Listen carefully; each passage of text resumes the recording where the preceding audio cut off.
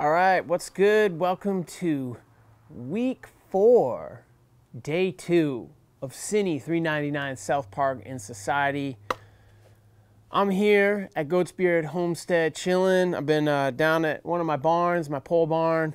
I inherited some beehives, so I've been ripping apart some frames and taking out some old nasty foundation and replacing that stuff. So I got some time, so this summer I'm going to try to keep bees. Hopefully I can find a swarm, some here around the farm and whatever, but stuff smells good. I don't know, see what we can do out here. But anyways, hope you're well, hope you're good. Hope you did good on the exam, or did good enough. But definitely, come through to, our happy hours Monday at 5, and chitty chat if you want about the test itself. Or hit me up if you have any questions. But yeah, today is a perfect time to talk about political philosophy and democracy. Douches and turd sandwiches. I can't believe we're already back into douche versus turd.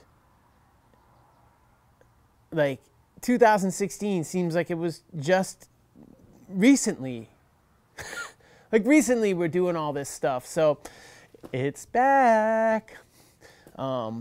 Douche v turd 2020. Anyways, it's a good time to talk about it because maybe we've kind of it'd probably be one of the things that would be on the forefront of our minds and discussion, and it's kind of taken a little bit of a backseat, I think, to what's all going on in the world right now, where we're probably a little less focused. But who even knows? Like when the Democratic convention is going to be, what may happen to the election, you don't know. I mean, so this shit's looking crazy right now in the political world, but it is, let's be clear, a giant fucking douche versus an incredibly smelly, nasty, orange, rotten turd sandwich. Make sure you vote or die, motherfucker. Anyways, so kind of what I want to do today, we're going to start talking about political philosophy.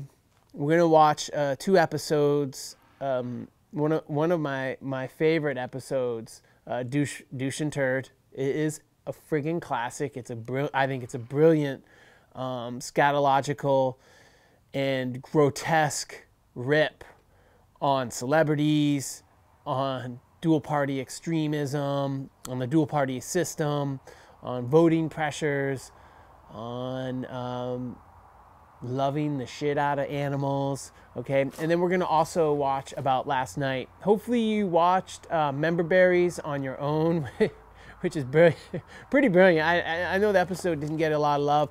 And then OGs, if you can watch that, it's from the same season. That whole season, I believe season 20, I believe. Don't quote me on that. Maybe 21. The whole arc was all about the 2016 elections. And OGs was actually supposed to be titled The First Gentleman because Matt and Trey were so sure that Hillary was going to win, and they had to drastically rewrite OGs, to reflect what happened. But anyways, just some things to think about. And I don't even, it's so hard to answer this because I think this, there's a book definition and then there's a personal definition. But take a second and think about, what does democracy mean to you? What does it mean? It's a word we use pretty freely, I think, without giving a lot of thought to it. Most of us are not, politicians. Most of us haven't thought about politics too much.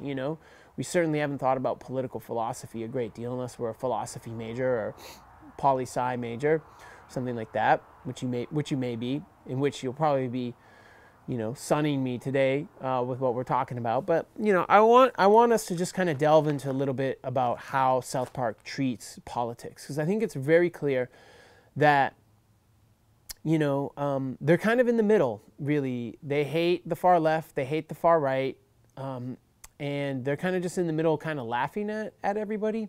And they think that both sides are extremists, that both sides are quite intolerant. What? How could hippies be intolerant? You know, how could, you know, progressive Democrats be intolerant? There's a possibility there, you know, that there's some intolerance towards certain groups of people, although claiming to be open-minded and about equity and all that stuff, which is something they try to point out in a lot of the South Park episodes. But just say, what is democracy? Well, at its core essence, it's a government that is for the people, decided upon by the people, and represents the people, and the wants and needs of a society. Now, the unfortunate thing, in my opinion, the fortunate thing is that most democracies are actually democratic republics. Democratic republics, you know, share two things. They share the core nature of a democracy, which is a government and policies decided upon by the people, and a republic where you have officials that represent the wants, needs, desires of people and make those decisions upon their behalf. So that kind of brings us to the question about what is a representative democracy versus a pure democracy.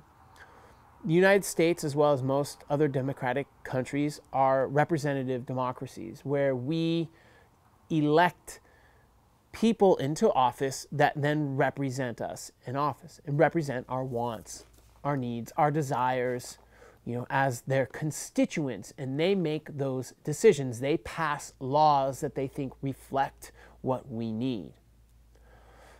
Pure democracy is where the people actually vote on policies, where people actually vote on the federal and national laws that get passed. They don't just trust some douche or turd to represent their interests. They actually get to vote, and their vote counts. There's very few democracies in the world that have this type of democracy.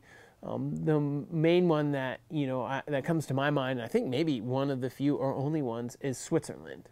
Okay, where the people don't just vote on someone to be in office representing their needs, but they actually vote on the laws they want passed, on the tax laws, on any sort of federal law and regulation. They have a say in, which is very different than what we have here. We have to trust these douches and turds to represent us in those spheres. And I would say that, you know, it's really hard to feel like that happens. You know, there's very few politicians who I feel like I would kick it with. You know what I'm saying? Who I would play basketball with, or have a beer with, or have a chat with, you know, be homies with, and that would like decide and think about the world in a way like I do, which is fucked up. I don't want anybody in office thinking about the world the way I do, making decisions for other people. But what I'm saying is, you know, it's real hard, you know, because like South Park kind of says, like, you know, the only people that make it high up in office are the people that can kind of suck up to stay and can tolerate that and be a part of that system long enough to get there. I mean, that's hard. Politics is hard. I mean, you think about one of the things about politics is, like, there's probably a bunch of you sitting right there at home would probably be fucking fantastic leaders, probably have great ideas. You're awesome people. Like, you would probably be amazing in some form of office, but you're not going to fucking do it. You're not going to do that shit because it's fucking horrible. Like, being a politician sucks, and like having to kiss ass and make your way up and do all the things, it's fucking sucks. It takes a real sort of, I don't want to say special person, but a real type of person, let's just say, to get there. So hopefully more homies can kind of get up the ranks and kind of figure it out. We'll see. Okay, so that's a little bit on, you know, what is democracy? What's a democratic republic? So again, like if you really want to think about it, you can check out the slide where democracy is government, you know, of the majority of the people. So our political freedoms, our civil liberties, all these things are you know, decided by the people. And this will contrast with like an oligarchy or a monarchy, right? But you know, goddamn, you kind of feel like you're in those systems sometimes, you know. You feel like democracy is more of like a semantic thing. It's more of an idea. It's more of an ideal, right? Like, oh, news is objective. You know, well, that's not fucking true. That's an ideal. But you'll never be objective, right? Because it's biased, because it's written by people or made by people, right? But yeah, so, you know, defining, you know, democratic republic is the power, you know, from the power that, you know, we empower these people to represent us, you know, and the government's run by these officials, right? And in a representative democracy, you know, we invest in these people. Like our vote, no matter how you feel when you just check a box and send it in an envelope, or you stand in line and you vote, or however you may do it, you know, that's a vote of investing like our confidence in someone. It doesn't feel like it a lot of times. Because why? It's a fucking douche and a turd. And I'm not talking about just like federal, national, presidential elections. We could be talking about like your mayors and your judges and shit, who maybe you don't even fucking know anything about. You know, you get the ballot and you're like, who's this? You know, I just write myself in for a lot of stuff. I don't know who the fucking judge is. I'm gonna put my name on it. You know, I don't know. Yeah. So